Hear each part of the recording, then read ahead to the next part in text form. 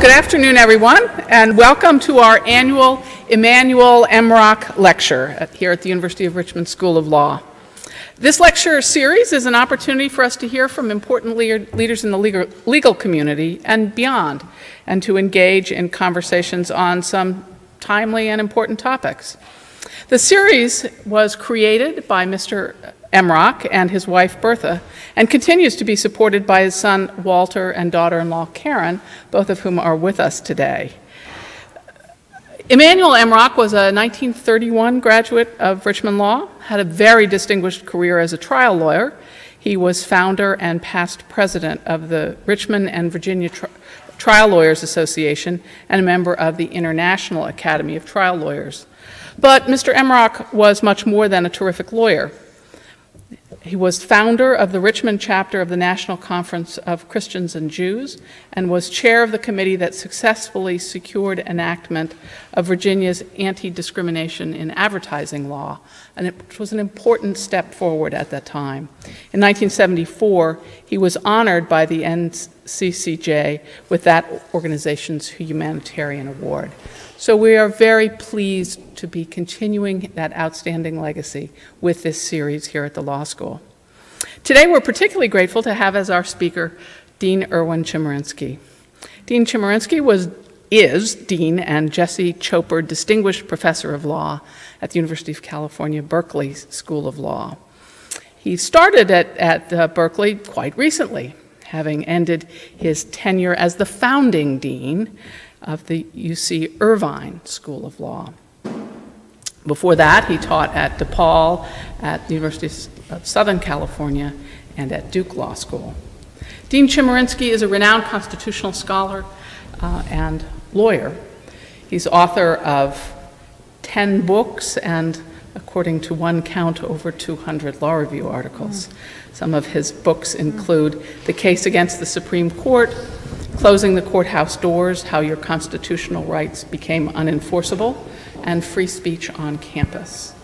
In addition, we learned at lunch today that many of our students know Dean Chemerinsky for his outstanding lectures with the Barbary series. Some of you commented that you recognized his voice. Aww. Earlier this year, National Jurist magazine named Dean Chemerinsky as the most influential person in legal education in the United States. Today, Dean Chemerinsky joins us to discuss a particularly timely topic, free speech on campus. So please join me in welcoming Dean Chemerinsky.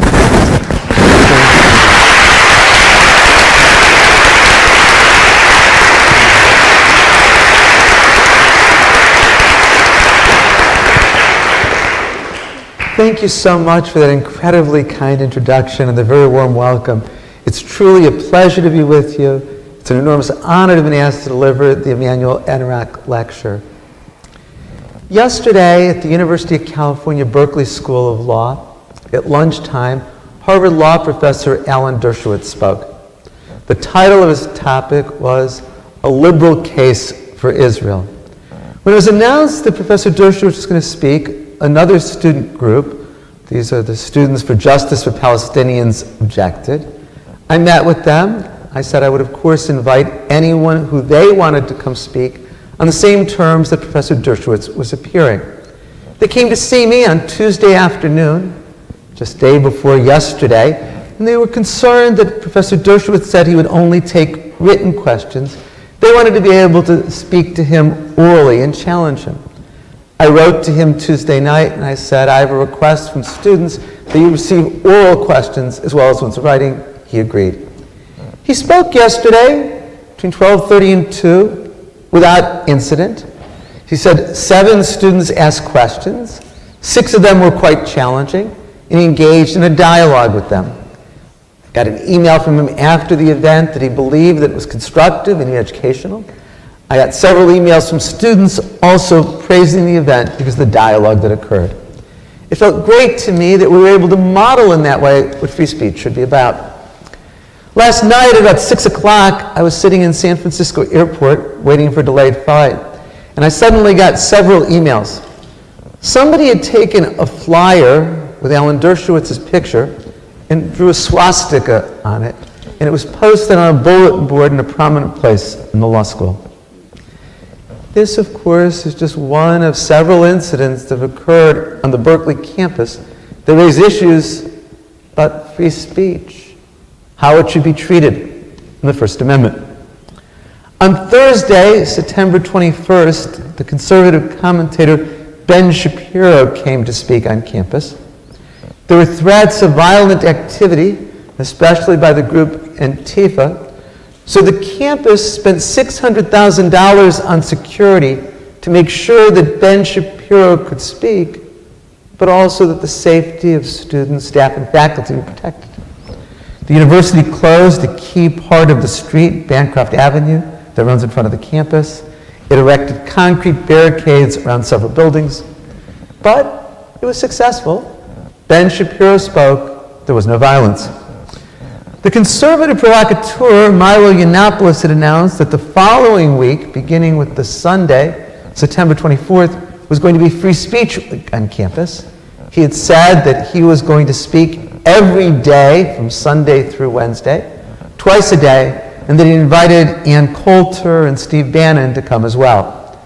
Well, it turns out that Ann Coulter and Steve Bannon were never actually scheduled to speak.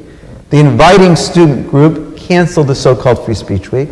But Milo Yiannopoulos did appear on campus on that Sunday, talked for about 15 minutes, but it cost the campus hundreds of thousands of dollars with regard to security. On Tuesday night, I heard the chancellor at University of California, Berkeley, Carol Chris, say that so far, just this semester, the campus has spent over $2 million so as to provide security when there were expressions of free speech, such as the ones that I mentioned. All of this convinces me that the context of talking about free speech on campus is different today than it used to be. Our mental image of free speech on campus was also shaped by Berkeley.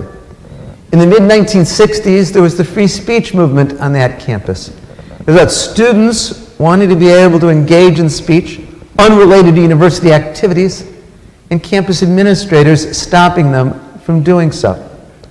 Now, though, so often it's about outside speakers wanting to use the campus as a stage. People like Milo Yiannopoulos, Ben Shapiro, Ann Coulter. And often now it's about outside groups like Antifa threatening or even engaging in violence to prevent the speech. The campus finds itself in the position, as Berkeley has, of needing to spend an enormous amount of money to protect speech and also to provide safety and security. There's other differences as well. I think that student attitudes towards speech have somewhat changed. The year before last, I taught an undergraduate freshman seminar at the University of California, Irvine with Chancellor Howard Gilman. We had 15 students in our class. They were all serious learners who engaged with material. We began each topic by posing a problem for our students based on a real-world event. We polled our students as to what they thought the court should do. For the very first class, the initial problem was a true story of an incident that occurred at the University of Oklahoma a year earlier in the spring of 2015.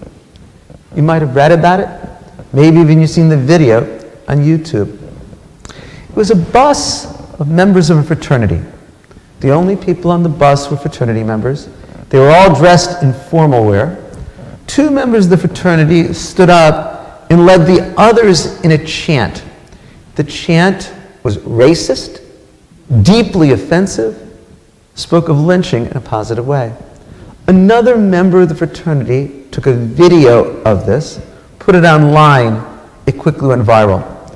Immediately, the president of the University of Oklahoma, David Boren, expelled those students from school, and he suspended the fraternity from operating on campus. So the question that we asked our students was, if the expelled students had sued, claiming their First Amendment rights were violated, who should win? The expelled students in their First Amendment claim, or the president of the University of Oklahoma? 15-0, our students voted in favor of the president of the University of Oklahoma. Not one student wanted to say, this is speech protected by the First Amendment. Now, had these two students sued, there's no doubt that they would have won in court. Their speech was protected by the First Amendment. In fact, the general counsel of the University of Oklahoma later said to me that they knew that if the students sued, that they would have lost in court, but the university still felt it had to take this action. Time and again over the course of the quarter, our students came down solidly on the side of campus authority to restrict speech. Rarely did we have students who wanted to defend freedom of speech. We taught the same class last year as an upper-level political science seminar. We saw much the same thing. Opinion polls confirm this. The Pew Research Institute did a study 2 years ago of college undergraduates, and 40% believed that offensive or racist speech on campus should be prohibited and should be punished by the college or university. In mid-September, the chancellor on my campus, Carol Christ, did a faculty panel in anticipation of the so-called Free Speech Week.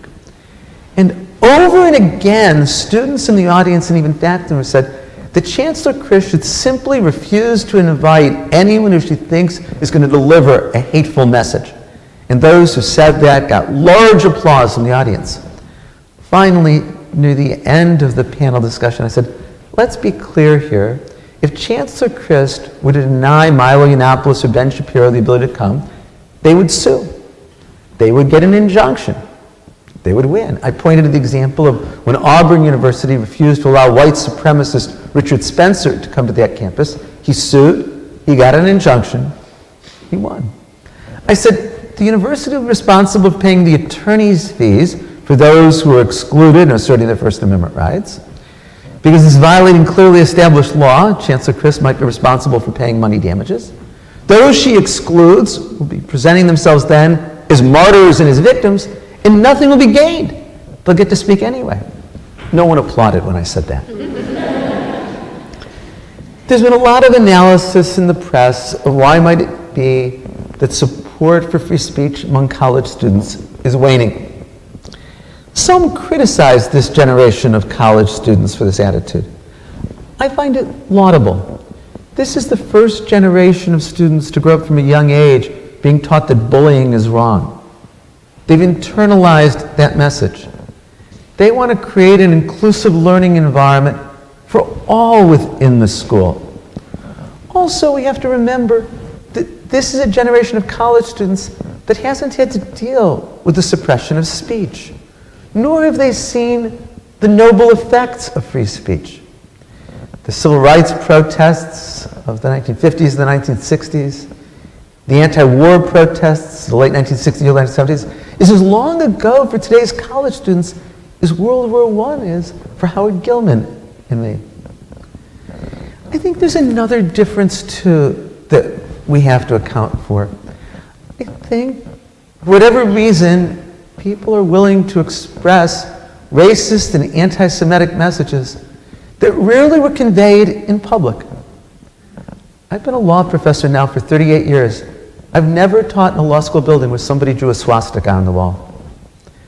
I'm 64 years old. I've never seen in public someone hold up a sign. This existed at Charlottesville, and I quote you, it said, "Kikes belong in the oven."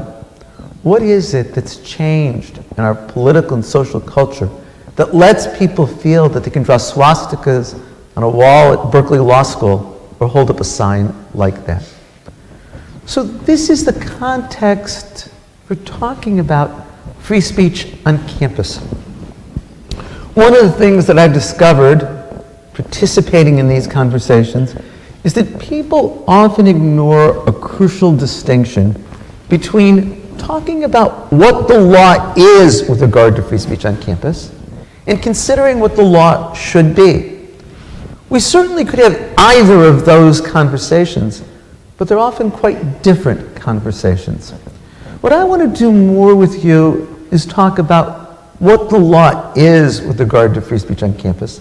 What I also want to do is identify some of the places where the law is unclear, where the law simply hasn't kept up with the reality of the situation, because these are the things that we as law professors need to focus on, that law students and their notes need to address, and that as lawyers we're going to need to litigate.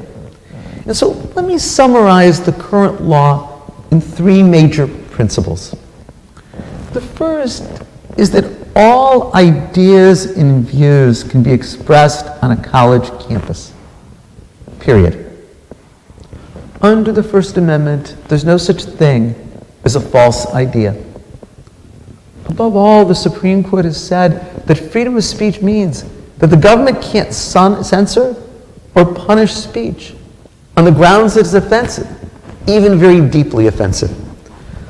A key illustration of this, a case from earlier this decade, Snyder versus Phelps. You might remember it because it got a lot of media attention, even if the name of the decision isn't familiar. It involves a small church out of Topeka, Kansas, the Westboro Baptist Church. They make it a practice of going to funerals, those who died in military service. They use that as an occasion for expressing a very vile anti-gay, anti-lesbian message. Matthew Snyder died in military service as a Marine in Iraq.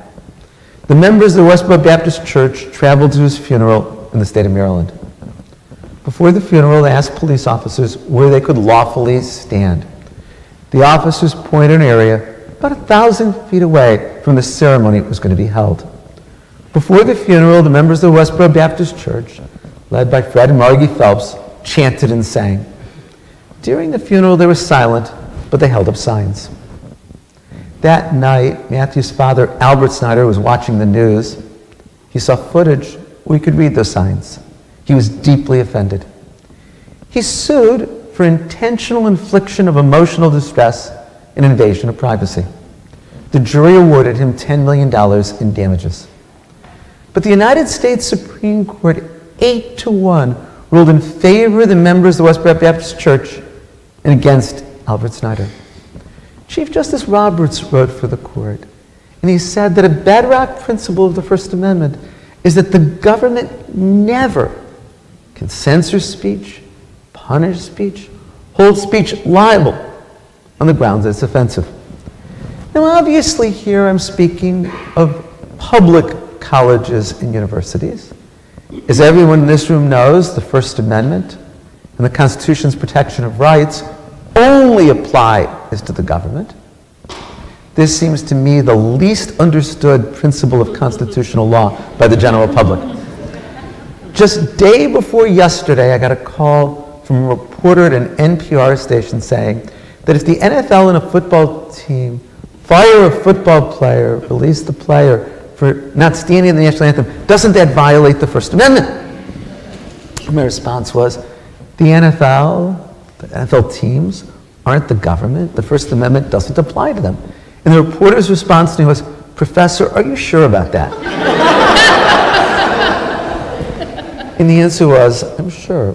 Now, of course, there may be other sources of law that apply freedom of speech to private universities.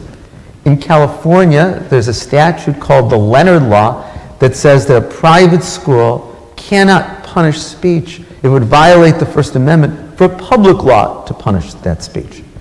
That's a statute, but unique to California.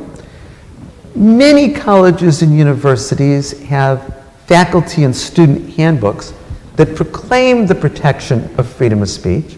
A number of courts have held that those student and faculty handbooks constitute a contract that's judicially enforceable. So that's a different source of protection of speech.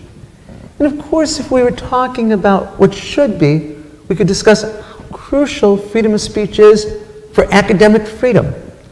That academic freedom is all about the advancement of ideas and knowledge. It can't occur without freedom of speech. We go back not that long ago in the scope of American history to the McCarthy era of the early 1940s and early 1950s, and talk about faculty members who lost their jobs just for being suspected of being communists, of students being expelled for that. And it would illustrate how crucial academic freedom is for public and private universities for the enterprise of advancing knowledge. The second principle in describing the current law is that freedom of speech is not absolute. There are categories of unprotected speech. The idea that freedom of speech is not absolute is familiar with everyone. We all know the famous words of Justice Oliver Wendell Holmes that there's no right to falsely shout fire in a crowded theater. But at least since Chaplinsky versus New Hampshire in 1942, the Supreme Court has said there's categories of speech that are unprotected by the First Amendment. That is, the government can punish and hold such speech liable. Obvious example, child pornography is speech that's not protected by the First Amendment. People can be punished even for private possession of child pornography. False and deceptive advertising is not speech protected by the First Amendment. In the context of what we're talking about today, free speech on campus, three types of unprotected speech are quite relevant. One is that incitement of illegal activity is speech unprotected by the First Amendment. But here, as we go to all of these categories, it's important to separate the colloquial use of the word from the legal test for the concept. The legal test for incitement comes from Brandenburg versus Ohio in 1969, where the Supreme Court said that speech can be punished as incitement only if there is a substantial likelihood of imminent illegal activity, and only if the speech is directed at causing imminent illegal activity. So many said to me over the course of the last month, if a speaker like Milo Yiannopoulos comes onto campus, and we know that that might create a violent response, isn't that enough to be incitement? The answer is clearly no. The reaction of the audience can never be a basis for suppressing the speaker. If the reaction of the audience can silence the speaker, then there really is a heckler's veto, where any unpopular speaker is stopped just by saying there's going to be a violent audience reaction. If that were enough, then southern states could have stopped civil rights protesters by saying there's going to be an angry response to them, their speech is really what's inciting it, they can be punished. And that, of course, can't be true. A second category of unprotected speech are so-called true threats. The Supreme Court has said if it's a true threat, it's speech not protected by the First Amendment. The phrase true threats comes from a Supreme Court case in the mid-1960s, United States versus Watts. It involves a federal law still on the books that makes it a crime to make a threat against the President of the United States. The Supreme Court upheld the statute, but said a distinction must be drawn between what it called true threats and mere hyperbole.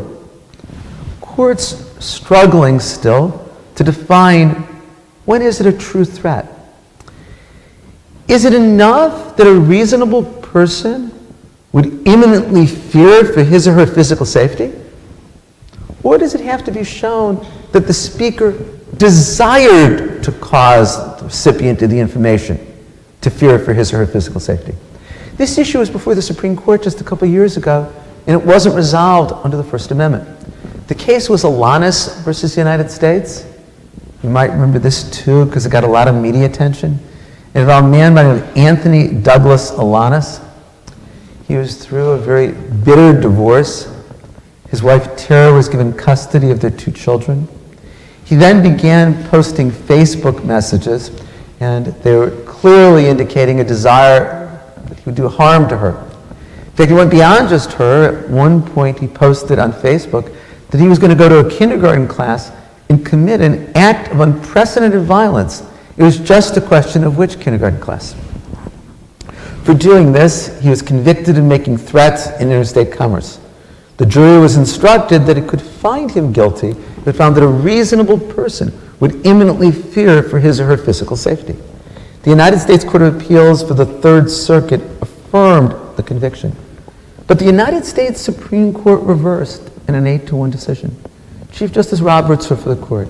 He focused just on the statute. And he said in order to be a threat in interstate commerce, it has to be shown that the speaker desired to cause the person to fear for his or her physical safety. It's not enough that the reasonable person would fear for his or her physical safety. And the court left the First Amendment issue unresolved. The circuits in the states are split. I think the Supreme Court got it wrong. They got it wrong in terms of the statute. I think it's wrong in terms of the First Amendment. I agree with those courts that have said there's no First Amendment right to use speech in a way that would cause people to reasonably fear for imminent harm to their physical safety. Imagine that there's a student walking across campus. For purpose of my hypothetical, make it a student of color. Imagine an angry group surrounds that student and yells at that student in a way that makes that student fear, reasonably, that there's going to be harm to physical safety. I don't think it matters what that group of students actually had in mind, whether they wanted to or planned to cause violence. If it reasonably causes somebody to fear, I don't think it should be protected. But this is one of those areas where the law is just not settled. A third category of unprotected speech is harassment. It's interesting that there's relatively few cases dealing with what constitutes speech that's unprotected harassment in the educational context. Most of the law in this area arose in the employment context. And yet we know from the employment context that there's situations where speech is unprotected because it is harassment. Think of the easiest example.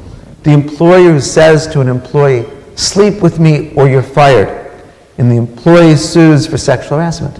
The employer would not have a defense, any court, by saying, well, it was just words, it was just speech. That's unprotected speech. The courts have also said in the employment context that speech can create a hostile and intimidating environment that itself violates anti-discrimination law. The Office of Civil Rights, the Department of Education, under Title VI and Title IX of the Civil Rights Laws, have tried to apply this concept of harassment to the context of colleges and universities. And generally, what courts and commentators have said is that in order to be harassment, it has to be directed at a person, or at least pervasive, and it has to materially interfere with educational opportunity on the basis of race or sex or religion or sexual orientation. But to articulate that standard to you doesn't provide much guidance for campus officials or courts of when does speech cross the line from the permissible to the impermissible harassing. Let me contrast two examples. There was an incident at the University of California, San Diego, where somebody put over a tree branch something that looked to be a noose. This is a vile symbol that brings to mind lynchings, and yet in that context, it's not harassment. But imagine that somebody tacked to a dormitory door, say an African-American student, that same thing that looked like a noose. That would be harassment. That would not be speech protected by the First Amendment. But here too, we're in an area where the law simply hasn't kept up, and it hasn't provided enough of a definition of when is speech impermissible harassment in the context of college or university. Now, I've mentioned to you several categories of unprotected speech: child pornography, false and deceptive advertising, incitement, true threats, harassment. But notice what I did not include in this list: hate speech. The United States Supreme Court has been clear that hate speech is speech protected by the First Amendment. And the law in this area is well established. To pick an example, many in this room probably remember in the late 1970s and early 1980s, the Nazi Party wanted to hold a march through Skokie, Illinois. Skokie is a suburb just north of Chicago. At the time this occurred, it was a predominantly Jewish suburb and had a large number of Holocaust survivors. Skokie tried hard to keep the Nazis from being able to march there. It said that it was afraid of a violent response against them by the audience. It said it was concerned about the tremendous costs. It was worried about the great infliction of emotional distress, especially on the Holocaust survivors.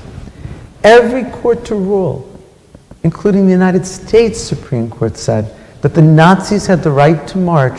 The fact that it was hateful speech wasn't a sufficient basis for punishing it. Well, you might remember a Supreme Court case from 1992, RAV versus City of St. Paul.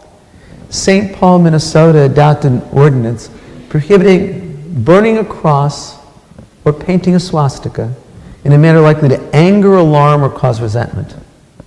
The United States Supreme Court unanimously declared that law unconstitutional.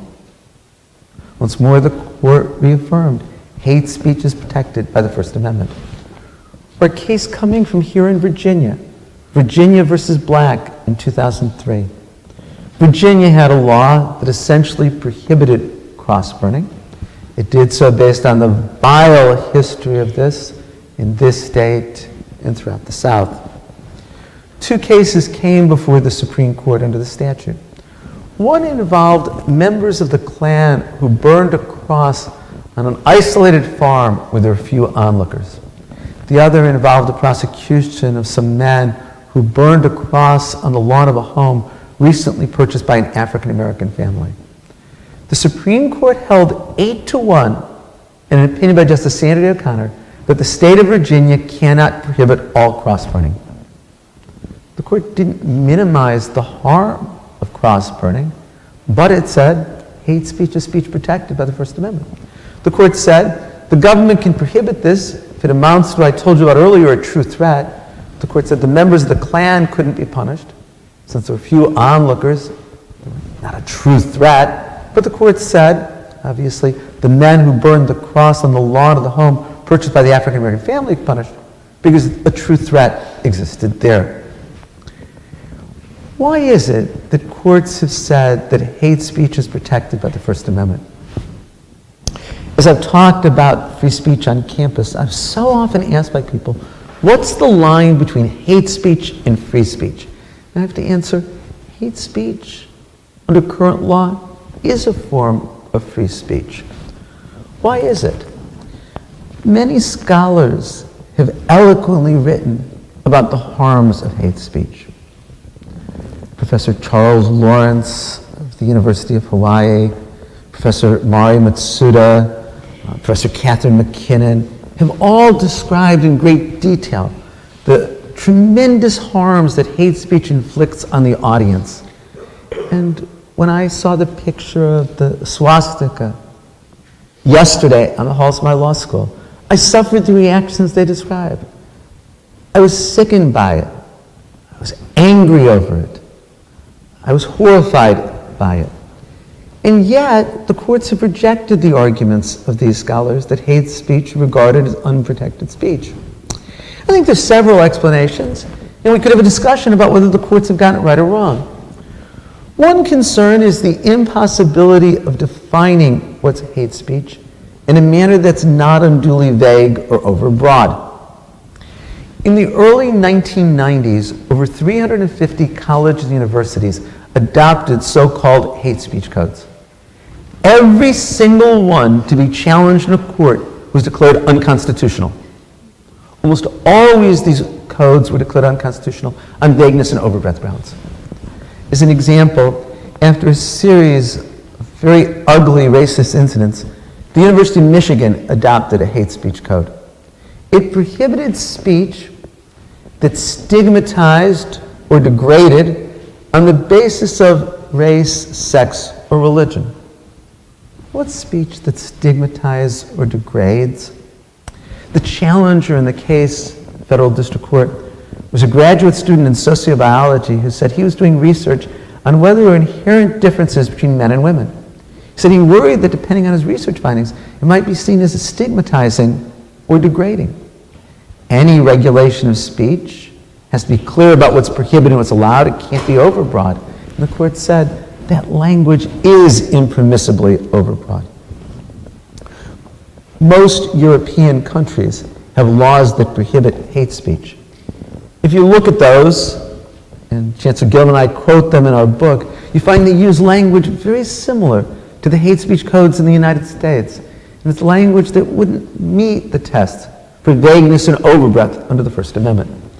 I think there's another concern that explains why the Supreme Court has found hate speech to be protected speech, and that's that laws of this sort are often used against the very people who they're meant to protect. When England adopted its first hate speech law, the initial prosecution under it was brought against a Zionist group. The prosecutor said that he believed under a United Nations resolution, Zionism was a form of racism. France has a hate speech law, and I bet you'd be surprised if I tell you who's one of the people most frequently prosecuted under it. The actress Brigitte Bardot, because her speech for animal activism has run afoul of France's hate speech law. Or maybe most powerfully, to again go back to the University of Michigan example, when the Michigan hate speech code was on the book, every attempt to enforce it, without exception, was against African American and Latino students. I think most of all, though, the reason the Supreme Court has said that hate speech is speech protected by the First Amendment is that it expresses an idea. It may be an idea that we abhor, but it's still an idea. Just as John Marshall Harlan said in Cohn versus California, that to censor words is to censor ideas. We can't cleanse the English language to please the most squeamish among us. Well, this then brings me to the third and final point I make in describing current law, and that's that there can be time, place, and manner restrictions, so long as they leave open adequate alternative places for communication. This is a well-established concept. Even though there's a right to use government property for speech, it doesn't mean that there's a right to use any property at any time for speech in any manner. There's a right to use public streets for speech, but it doesn't mean there's a right to use the middle of a freeway in rush hour for expressive activity. Colleges and universities can use time, place, and manner restrictions so as to prevent disruption of school activities and so as to protect safety. There is a First Amendment right to speak on campus, but there's not a First Amendment right to come into my classroom and shout me down. There's not a First Amendment right to go into the Supreme Court's chambers and yell so the justices and lawyers can't be heard. Well, likewise, a college university can make sure that speech activities aren't going on in or near classroom buildings when they're in session, and college universities can designate so-called free speech areas so long as they leave adequate alternative places for communication. Also, it's clear that college universities can use these time, place, and manner restrictions so as to ensure safety. Campuses have the duty, legally, ethically, to make sure that students, staff, and faculty are safe. One way to do this is regulating where and when speech occurs. My advice to the Chancellor and Provost of the University of California, Berkeley, was when they're particularly controversial speakers, have them speak in an auditorium rather than in the middle of campus. If it's an auditorium, you can make sure that people have tickets. You can have metal detectors to make sure weapons are not brought in. The police can secure the perimeter. It's very hard to do that with an open area of campus. And I think having a speaker be in an auditorium rather than out in the open is the epitome of a permissible time, place, and manner restriction.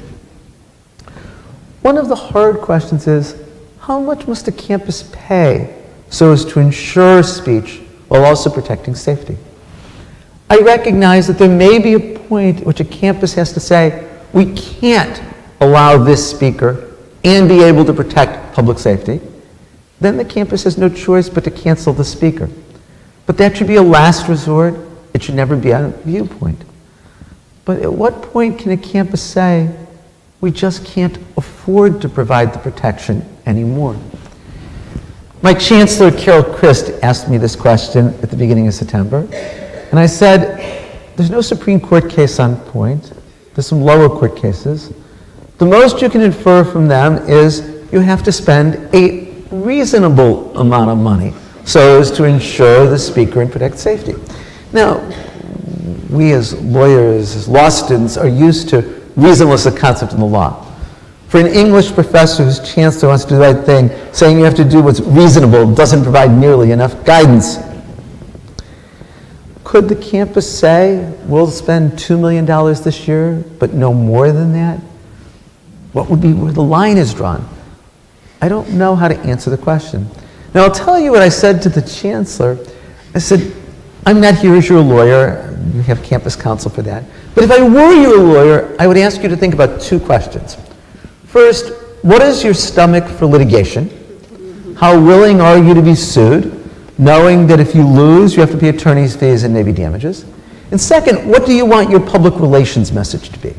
And she thought it very important that the public relations message be, at this moment in time, that Berkeley is open for speech. The lower court cases, as I said, don't give much guidance. They say if there's going to be a fee for speaking, it can't be that the government officials have discretion in setting the amount of the fee, because that could lead to viewpoint discrimination. They say the amount of the fee can't be so large as to keep the speaker from being able to appear. The campus couldn't say to Ben Shapiro or the college Republicans, he can speak, but only pays $600,000 to do so. Skokie tried that with an insurance bond, and it was declared invalid. But here, too, as I'm identifying for you areas where the law is just unsettled, where there's real work that needs to be done, this is a key question, and it's quite real on my campus and many others. So those are the basic principles with regard to freedom of speech. Let me conclude by applying them to some of the issues that are now very much in the news. The use of speech for disruption, safe spaces, trigger warnings, microaggressions, the internet. These two, I think, are the cutting-edge issues where the law has not kept up yet with the circumstances. Let me talk about speech in terms of disruption. Last Friday at the University of Oregon, President Michael Schill was going to deliver a speech on the state of the university. A group of students stood up and yelled so that he could not be heard. His speech never took place. But 2 weeks ago, at William and Mary Law School, an ACLU lawyer was going to speak, and a group of students shouted so that she could not be heard. Several years ago, at the University of California, Irvine, Ambassador Michael Oren from Israel was going to speak, and a group of 11 students, in turn, stood up and shouted so he could not be heard. In all of these instances, the defense of those who were engaged in disruption was, we were just using speech. We have freedom of speech, too. Here, though, I think the law is clearly settled. There's no right to use speech to silence somebody who's been invited by the campus or others to engage in speech. That those who shouted down Michael Schill, the ACLU lawyer, Ambassador Oren, have no defense to university discipline when it comes to that criminal prosecution by just saying they're engaged in speech. And I think the explanation for this should be easy. Otherwise, it would be possible to always silence a speaker just by having an audience shout the person down. Then the reaction of the audience always could prevent the speech. Then there always would be a heckler's veto. A second thing I wanted to talk about in applying my principles for you is this concept of safe spaces. Safe spaces is much discussed positively and negatively in the blogs, in the conversation about speech. My problem is that I think that the phrase safe spaces might mean many different things. Let me identify 4 different meanings, some of which I think are quite laudable, some unacceptable. One thing that safe spaces might mean is the duty of the college or university to protect the safety of students, staff, and faculty. I think in that sense, of course, campuses must be a safe space. They have the duty to protect physical safety. Another thing that safe space might mean is the importance of a place of repose. We all need a place we can go to for repose. I think of dormitories being that for students. I think campuses can impose much greater restrictions on speech in dormitories, so long as it's viewpoint neutral. I favor campuses creating things like black students' unions, women's students' unions, provide historically excluded groups a place of repose. A third thing that safe spaces might mean is about the classroom. As a professor, I want every class I teach to be felt by my students as a safe space. I want all my students to feel comfortable expressing all ideas and viewpoints, knowing that they'll be treated respectfully and will respond with dialogue. But there's a final meaning of safe spaces, and this is the one that you sometimes see and that I reject. And that's that colleges and universities, having a duty to create safe spaces, must protect students from ideas or views that they'll find offensive and upset to them. And I've heard, including on my campus, students say, I feel threatened by this idea being expressed. I need the campus to be a safe space where this isn't going to be here. Safe spaces can't mean that. The nature, I think, of a college or university is that students are going to be expressed ideas that may be unsettling, upsetting, even deeply offensive. And it cannot be that the desire to protect students from that will be what we do by creating safe spaces. Another concept that's much discussed is so-called trigger warnings. Trigger warnings are where a professor warns the students in advance that certain material might be upsetting. I've given trigger warnings to a professor long before I knew that phrase. When Howard Gilman and I read to our students the exact language of the chant from the bus at the University of Oklahoma, we told our students that it was deeply offensive, it spoke of lynching in a positive manner, it was very racist. When I teach First Amendment law, always played to my students the George Carlin monologue on the 7 dirty words. The only way to understand the Supreme Court decision in FCC versus Pacifica, which is about that monologue, is for the students to hear it.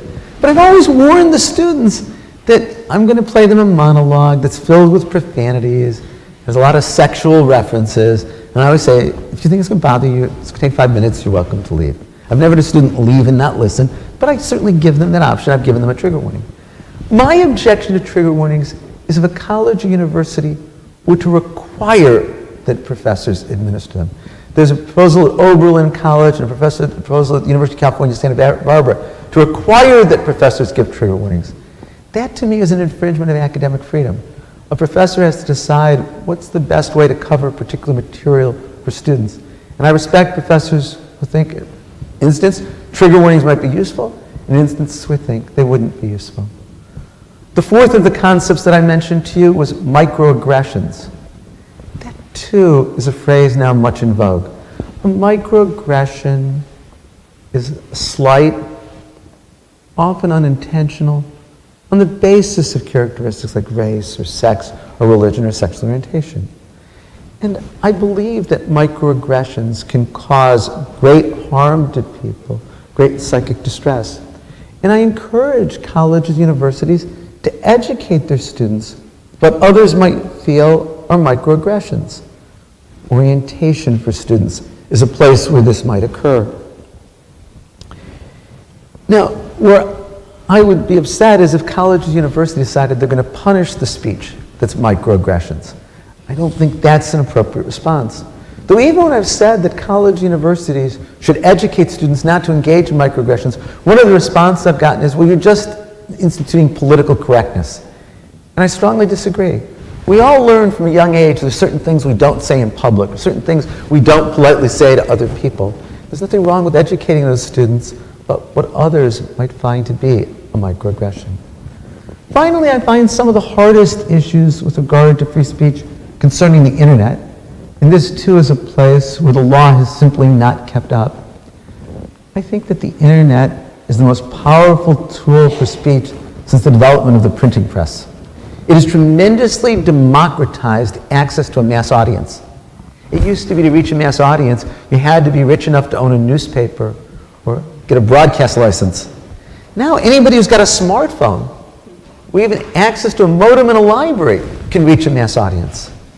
But that also carries with it the ability to disclose to a mass audience very private information about other individuals, so-called doxing. It means the ability to circulate to a mass audience false information about somebody. There used to be a line between what went on campus and off campus. The internet makes that line irrelevant. The internet can be used through tools like Yik Yak to harass individuals. And we know that often the harassment is directed at women, at students of color, who historically have been discriminated against. When can a school punish speech over the internet? Where is the line to be drawn in that regard? We just haven't kept up. So this is the landscape for talking about free speech on campus. I want to make clear that I believe that college and university administrators have the duty to create an inclusive learning environment for all students consistent with these principles. Campus administrators have the obligation to use their power of free speech. At 8 o'clock this morning Pacific time, I sent an email to all students, staff, and faculty at the University of California, Berkeley School of Law, condemning the hate speech that occurred yesterday, saying that I hope that everyone in our community believed it was inconsistent with the type of community that we are and that we aspire to be. And I think that was an important use of my free speech in affirming what we are as a community. I realize that what I've said is controversial. I realize the impulse to want to stop the speech that we find to be distasteful, let alone hateful. But I also believe that above all, the First Amendment exists to protect the speech that we hate. We don't need the First Amendment to protect the speech we like. We would naturally let that go anyway. We need freedom of speech to protect the speech we detest. The only way that our speech can be protected tomorrow is that we protect the speech that we don't like of others today. Is it possible that allowing free speech, especially hate speech, could lead to catastrophe? Is it possible there could be a rise of white supremacy or Nazism in this country? History shows it's possible. But I believe that the First Amendment and all the Constitution is based on a faith. A faith that if we allow all ideas to be expressed, that won't happen. And if we were to try to stop the speech, it wouldn't prevent it from happening. It's a faith that we're all better off with the unfettered free exchange of ideas, better off than we'd be with government censorship. Thank you so much.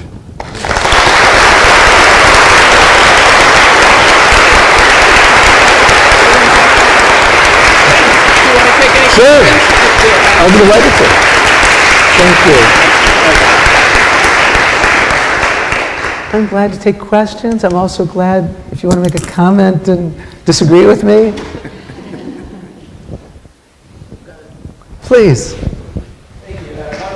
Wonderful talk. You're very kind. Thank you. Oh, thank you. I've heard from friends of mine about educators at different colleges across the country, particularly professors of, say, a literature class or maybe a film class in which the material may, in some cases, contain something that might trigger a particular student. Maybe it's a description of rape in a novel or racially insensitive language. And that the professors essentially said, well, if this is something that's going to trigger you, you need not come to class this day and we're going to find some supplemental material, right? And this is, to people I know, this is concerning to them, right? That there's now a sort of disequilibrium between what one student in one class is learning and what another student in that same class is learning. And I was just curious as to sort of what your perspective on that is as an educator. I leave it up to the professor. I believe in academic freedom. I, as a professor, have often given my students options in terms of evaluation. I've had classes where I say, you can do 3 short papers or 1 long paper or an exam. I've taught seminars where they get to choose from a menu of options in terms of what weight to give which things are the grades. And if a professor says, I'm willing to cover this material for these students, but not, and let other students opt on other material, I respect the professor's ability to choose that. Obviously, my hope would be that the professor would make the burden on all students equal in terms of workload. And I think in all schools, professors have to announce in advance what the students are going to be evaluated on and can't change that down the road. I would never want a college or university to mandate that professors do that, but I respect the choice of my colleagues if they think that that's a better way of covering the material. I don't think I would make that choice. I think that we have to deal with some really terrible parts of American and world history in studying constitutional law. If I taught criminal law, I would teach rape because that is a part of the criminal law, even though I know that some of the people in that classroom have been raped and it's a very difficult subject for them. But if I had a colleague who said, no, I don't want to do that because whatever reasons, I respect his or her choice.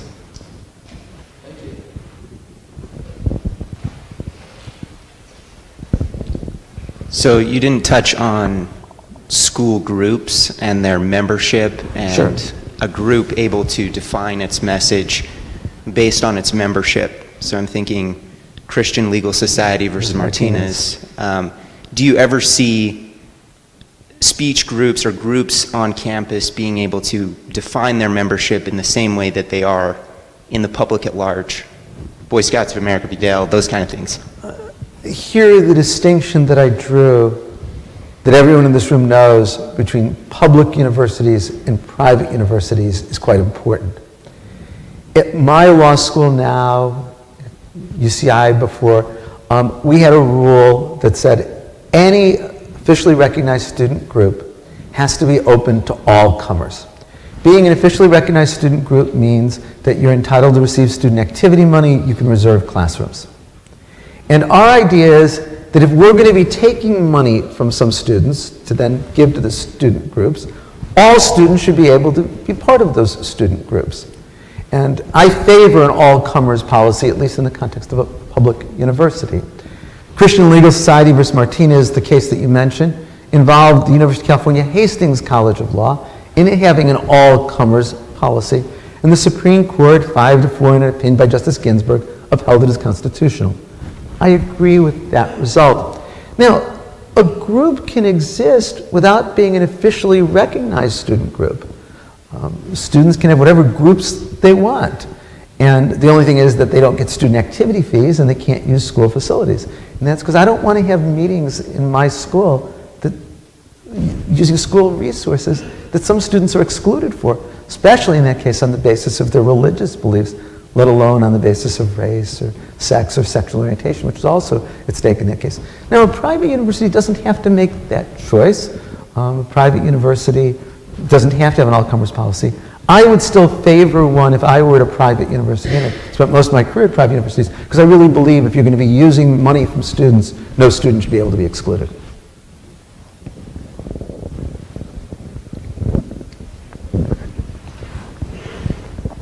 Hey, I was curious. I was wondering, how do you feel about protesting with weapons and torches? Is there a line that you can cross that it no longer should be protected? There is no constitutional right to bring a weapon to a demonstration. People do not bring weapons with them to engage in dialogue.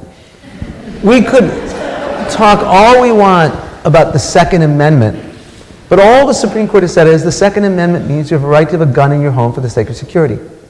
No court has ever said there's a Second Amendment right to bring a gun or any weapon to a march or a demonstration. And so I think it's completely appropriate, say at the University of California, Berkeley, that people, when they go in to hear a controversial speaker, have to go through a metal detector to make sure they're not bringing a weapon in. So as a matter of constitutional law, I think the answer is absolutely clear. The government can prohibit weapons. I think as a matter of common sense, the government should prohibit weapons. So earlier in your lecture, you talked about how you would never experience seeing, for example, a swastika at your school, which to me indicates a shift in the generally accepted social norms. So my question is, do you think that the authors of the Constitution and also the authors of specifically the First Amendment had in mind that there were generally accepted social norms and that those norms would be maintained over time? And if you don't think that, do you think that should be included? It's a great question. I don't think we will ever know what the drafters of the First Amendment thought about this or the other issues we're facing. There was a Supreme Court case several years ago, Entertainment Merchants versus Brown, that involved a California law that made it a crime to sell or rent a violent videotape to a minor under 18 without parental consent. And Justice Scalia was asking questions just like this about what did the framers of the First Amendment think. And finally, Justice Alito came in and said, what Justice Scalia really wants to know is, what did James Madison think about violent video games?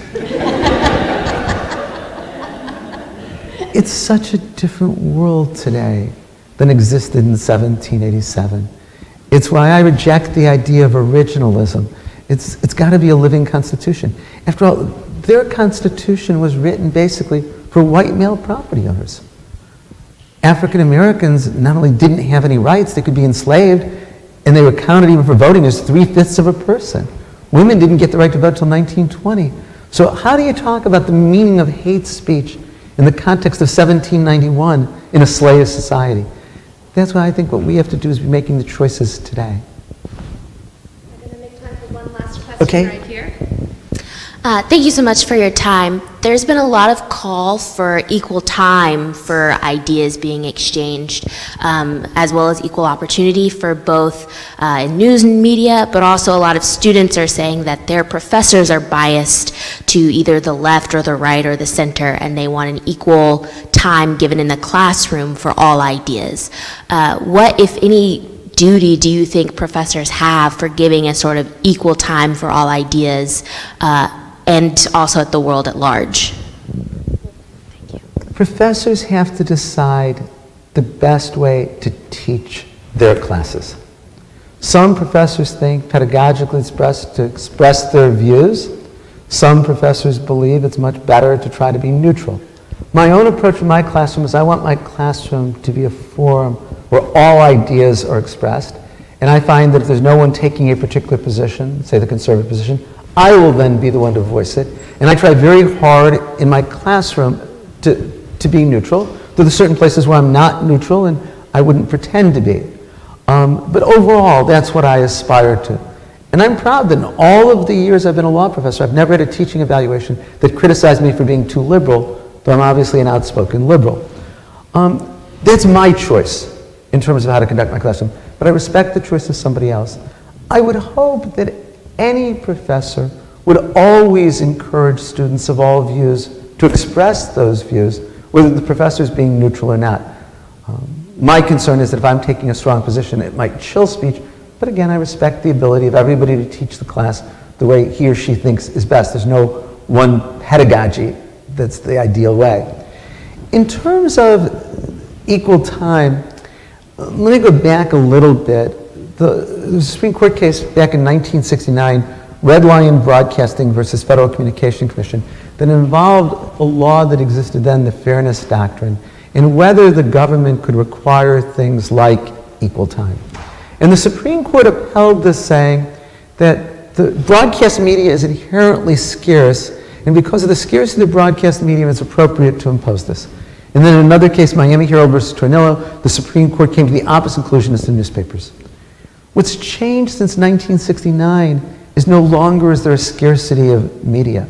Now there's the ability of people to have infinite websites to visit of all viewpoints, and the ability of people to express themselves to a mass audience, as I said. If people want equal time, they can find it. They can express the viewpoint. So I think the underlying premise of Red Lion that justified the Fairness Doctrine, scarcity of the broadcast media, is just no longer true. Thank you so much for having me.